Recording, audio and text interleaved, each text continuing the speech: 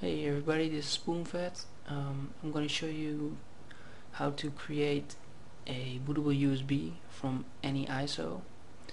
Last time I showed you how to burn a CD or DVD from an ISO. Now I'm going to show you how to make a USB, bootable USB with that same ISO. You're going to fire up your browser and I believe it's called Pendrive Linux.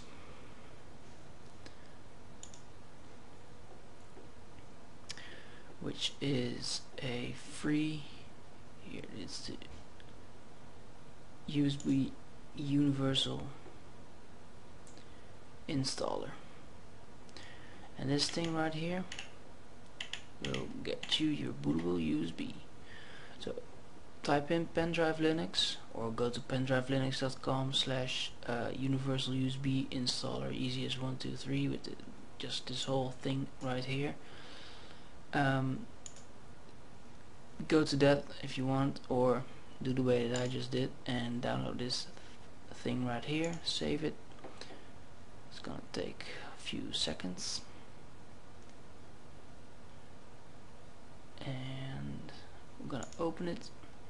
I'm gonna say I agree, and then this is it. This is immediately the tool. So you're gonna select a distribution. Well, I have Linux Mint, so here is Linux Mint, and I have 11 and I have the CD. It didn't find the ISO in one go. It's not to worry, just do this one. It says okay, and then here that's not my USB, so I'm not gonna do that right now, but you're gonna select the drive. That's your USB here. If you're not sure which drive is which, click Start, click on My Computer, and then right here in this area, especially here, the device with removable storage will probably be it, or on the hard disk drive. It sort of switches from time to time. You're gonna find the one that you want, and then you know the letter behind it. So you have C, A, and D here.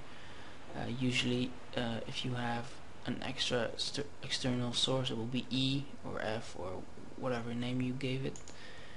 Select that one here and hit create, and then you will have your bootable USB, and you can do that with any ISO. And with this program it's even better, because let's say we want to do Fedora, which is also something I'm gonna do,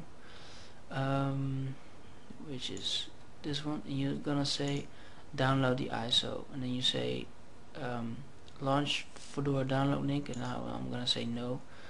But if you say yes, it will automatically launch the download link, and then you download it first, and then it will show up here. So that's it for me for now. That's all you need to know. I've made 2 videos now showing you what you can do with ISOs, and I'm gonna give you an alternative version to burning an ISO, because there is another way, which is maybe takes a little bit more steps, but it will include a program that you're gonna use a lot more. So yeah, this is it for me for Spoonfed, and I'll see you next time around.